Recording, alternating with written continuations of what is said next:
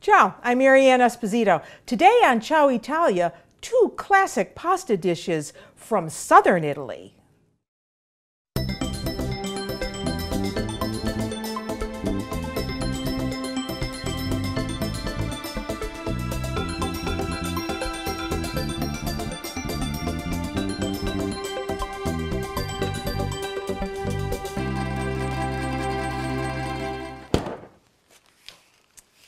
What does la Genovese mean to you? If I told you that we were going to make a Neapolitan sauce today to go with pasta, you would probably think, oh, it's going to be a tomato sauce made with plum tomatoes, right? Wrong. Even though that is a really important Neapolitan sauce, today we're actually going to make something called la Genovese. And la Genovese, if you know something about Italy, would say to you, well, that's from Genoa, isn't it? Genovese? No, it's really a Neapolitan sauce that has that name. And it starts with meat. So, let me show you what I have here, well wrapped from the butcher. So to do it, you want to start out with a chuck roast, about 3 pounds or so of a good looking chuck roast. Ooh, and that is a good looking one. So let me get that out. Put it right there. That's about 3 pounds of chuck roast that's been tied with kitchen string. So when you buy a chuck roast, you're buying something that comes from the shoulder area. So this is the kind of meat that, takes a little while to cook. This isn't something you just put in the oven and roast like a standing rib roast. This is something that is good for braising or stewing. So once you get your roast home for the Genovese, you want to dry it off really well with some paper towels. And do this on a meat tray. You can buy these plastic meat trays anywhere, in a kitchen store, in your grocery store. But you really want to dry the meat well because you're going to salt and pepper this very heavily.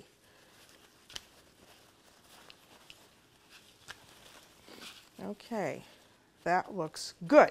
Let me get rid of this.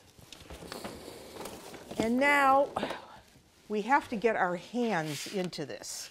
So I'm going to get some pepper.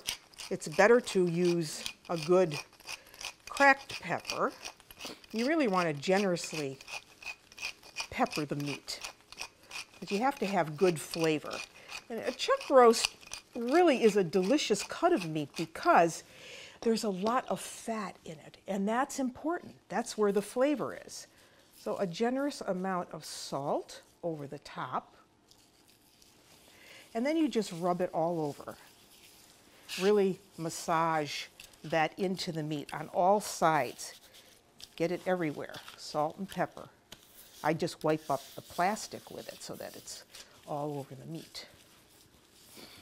Then once you do that, once you have salt and pepper everywhere, then you want to wash your hands. But first you want to put this in some olive oil.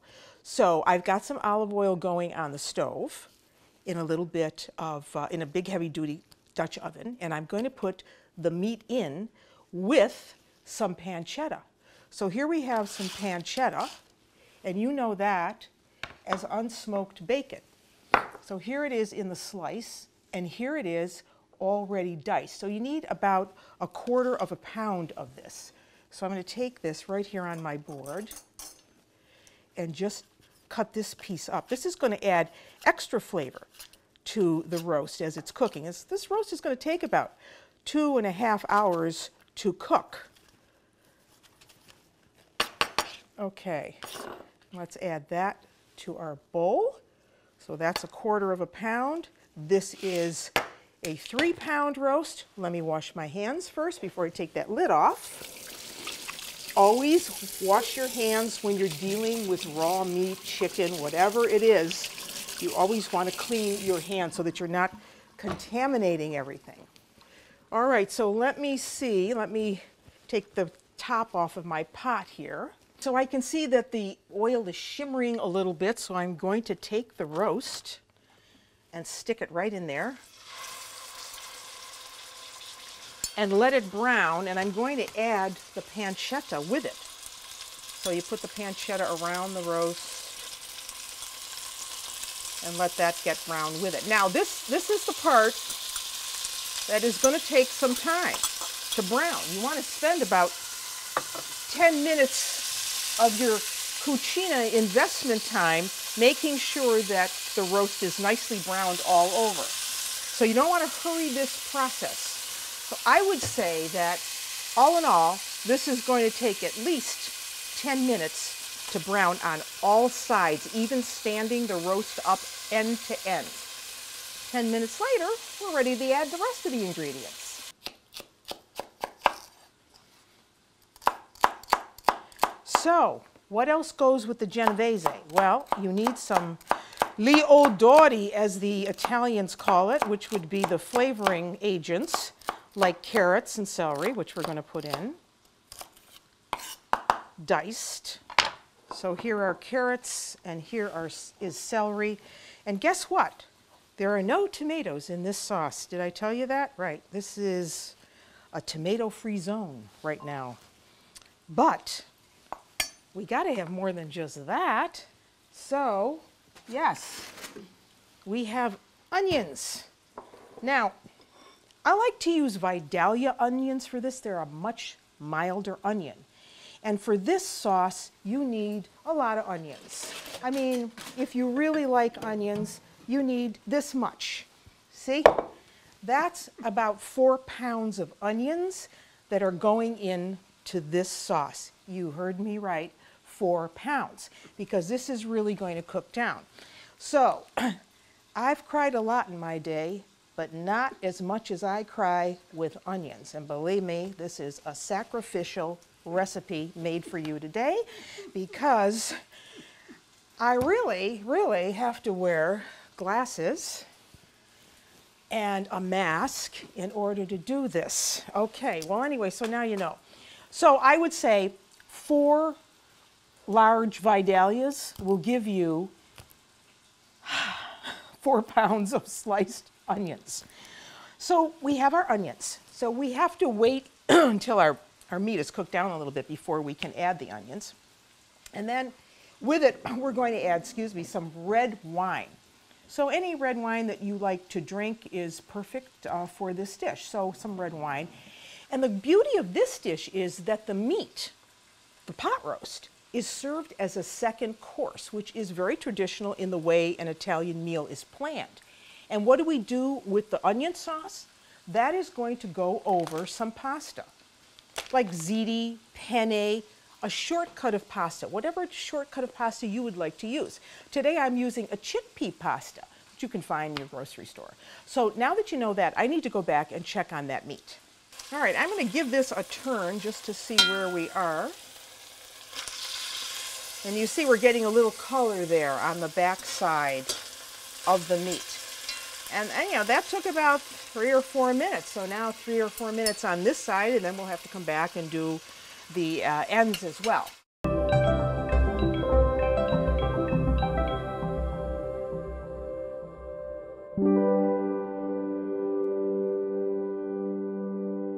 Now we're going to add the celery and the carrot around the meat.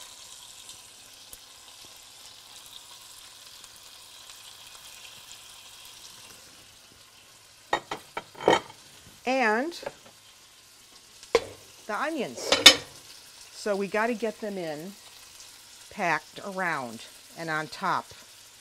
And you know, this looks like a lot, but believe me, this is all going to cook down into a sauce that's going to be delicious, served over ziti.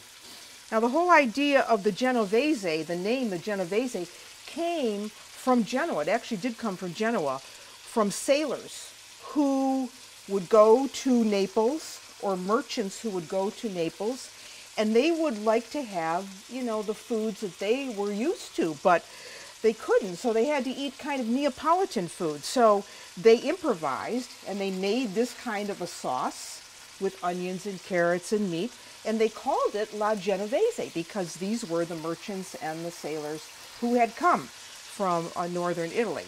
So I know what you're thinking. She is never going to get all those onions in that pan, but they are going to cook down. So we let them, put them in a little at a time here until we can get all of them in. And then we're going to add some wine. Let's see how that mass of onions is doing. Well, they're doing nicely. You see how they have really cooked down. Oh, ye of little faith. Now we can add the rest of them, all those onions. 4 pounds go in. And then the only other thing we have to add to this is some wine. So, I'm going to raise the heat just a bit here and add about 3/4 of a cup of red wine around. That's about 3/4 of a cup. And we just want that to kind of evaporate for a few minutes. So once you do that, well, then you just put the lid on and you let it go for about 2.5 hours or until you can stick a fork in there and it's really, really tender. Now remember, this is going to be our second course because the sauce, the onion sauce, we're going to serve over ziti, which will be our first course. All right, so cover the pot, lower the heat to simmer. Next up, spaghetti alla puttanesca. So spaghetti alla puttanesca is really a very popular dish in southern Italy, and there are many versions of it. And this is tomato-based. So you can use a variety of tomatoes. Now here we have, of course, the DOP, Pomodori San Marzano, and you'll recognize that they are from San Marzano by the DOP indication, which means Denominazione Origine Protetta, which means that these plum tomatoes can only be grown in San Marzano, and they are certified by the European Union. You see that label right there? So you always look for that. And when you get them, they are always whole. See, look, they're whole tomatoes. They're never chopped. And the way my Nonna Galasso used to do this was to take these, when she was ready to make just a simple tomato sauce, get the olive oil, garlic going, and then she'd take these by hand and just smush them into the pan. So you can use those any time of the year. But in the summertime, I like to use fresh tomatoes. So cherry tomatoes are a good choice for this recipe. So if you have them in your garden, that would be great. So we're going to use cherry tomatoes today for this recipe. But the kicker, and I mean the kicker, for this recipe is right here. And this is hot red pepper paste, see? And that's where the name puttanesca comes from, meaning kind of, you know, ladies of the night thing. So this is very, very hot. And this is red pepper paste that I made from chili peppers from my own garden. So you can get that recipe on ciaoitalia.com. Then we need some anchovy paste in this. We need some tomato paste. We need capers. We have black olives, green olives, garlic. Later we're going to put in some wine. So let's get started. I'm going to chop up the olives first. So whatever you can find, Cerignola, Niçoise, if you don't want to use Cerignola, you can use black Sicilian olives, and they are slippery. So just give them a rough chop. This is one of my favorite sauces for pasta, and we're just going to put this over spaghetti. I'm going to just give them a really rough chop, keep some texture here. Okay, that's good enough. So I'm going to put them back in the bowl. And did I tell you we have capers with this as well? It's going to give a little kind of bitter taste. So we have the 2 olives, the green and the black. Then we're going to need some garlic, of course. So a couple cloves of garlic. Smash it down. And when I eat this dish, I have a big glass of something. Well, I have red wine with it because there's red wine in the dish, but if you really, don't like hot, you better have something dairy next to you because that's going to take away the hotness. But you can make this as hot or as mild as you want it to be. So there is the garlic. So we're going to put that in there. And we also have some flat leaf Italian parsley here, and now the tomatoes. So for the tomatoes, for the cherry tomatoes, you just want to cut them in half, see?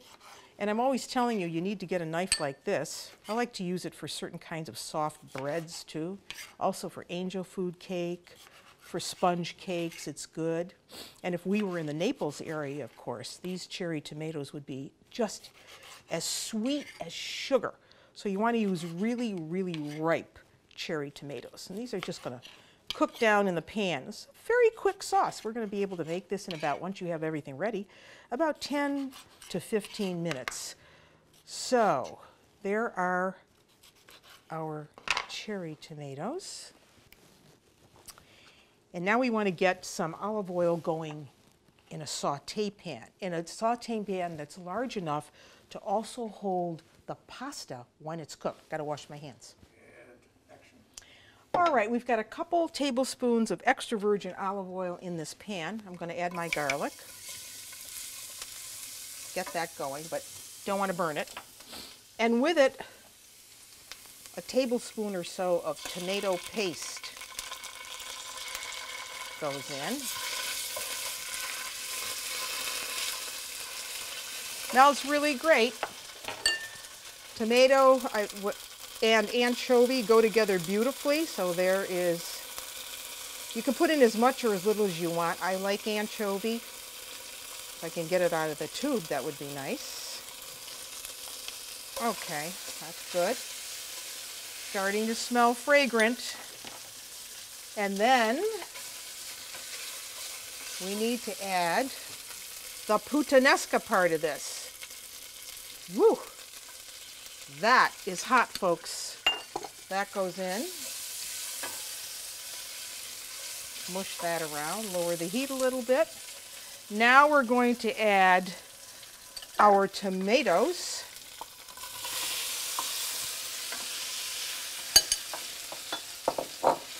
We add the tomatoes, the olives, both the green and the black.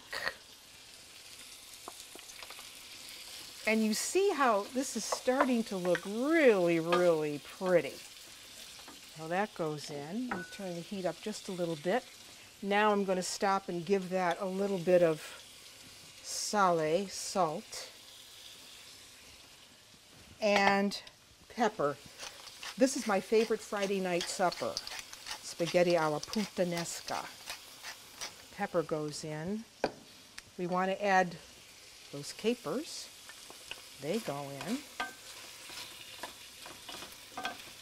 Cook everything down a little bit. I want to cover this so that those tomatoes really smush down. We need to add parsley, Italian flat leaf. Gorgeous. We need the zest of a lemon. I need my zester. So some lemon zest goes in. And that's just going to give another layer of flavor. I love lemon. I always say there's two things you should have in your refrigerator at all times. Lemons and a wedge of Parmigiano Reggiano. Because you can work magic with both of those things. Okay, there is the zest. I want to really mix that around well. Now these tomatoes have to collapse a bit. So I'm going to raise the heat now to high. I got everything in, yes, except for the vino. And we want to put some red wine in here. So I would say a good half cup.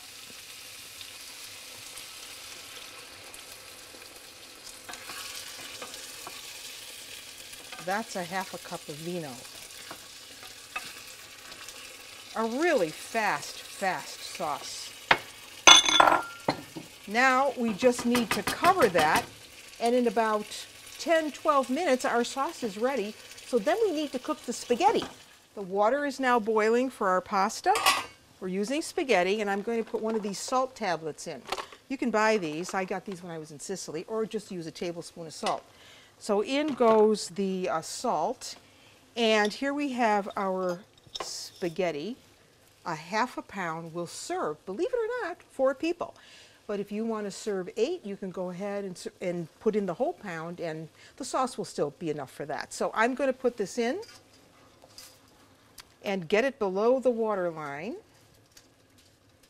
And we're going to let this cook until it is al dente, which means it's cooked through. There's no uncooked flour remaining in a strand of that spaghetti when I break it in half. So I'm going to put the top back on, let that come back to the boil, and watch it.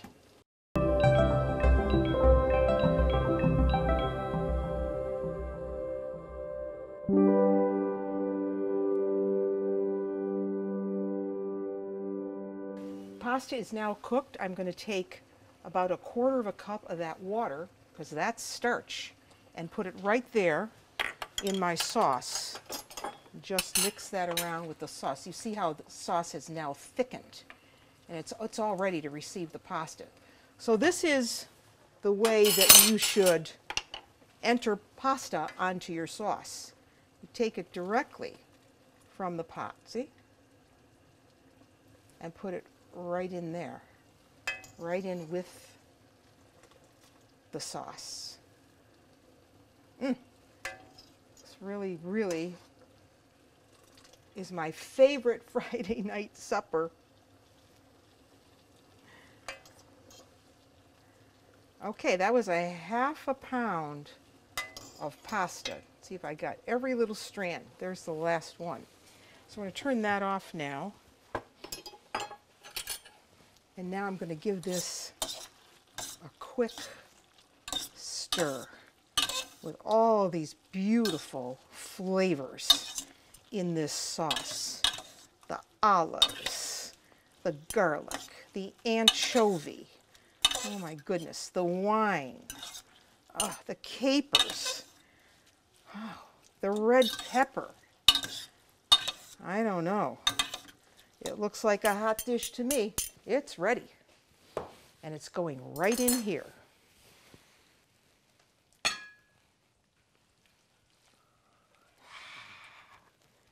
Beautiful. Let's smooth that out a little bit. I really wish you were here. And here's a little pecorino romano over the top, carrying out that Southern Italian tradition. Wow. It's a hot dish for any day of the week.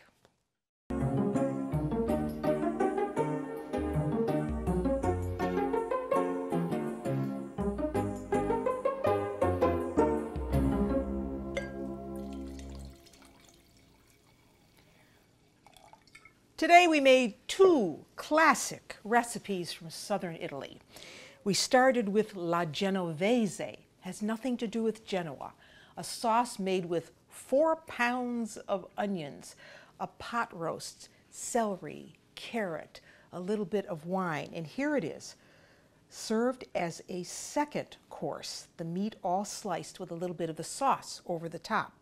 And the first course is, of course, the ziti with the onion sauce. What a wonderful meal that makes. And then one of my favorite Friday night specials, spaghetti alla puttanesca. It gets its kick from hot red pepper paste, but it has olives and garlic and tomatoes and parsley and wine, and it's perfect. And all it really needs is a little sprinkling of pecorino romano cheese over the top. And until I see you nella cucina again, I'm Mary Ann Esposito. Ciao!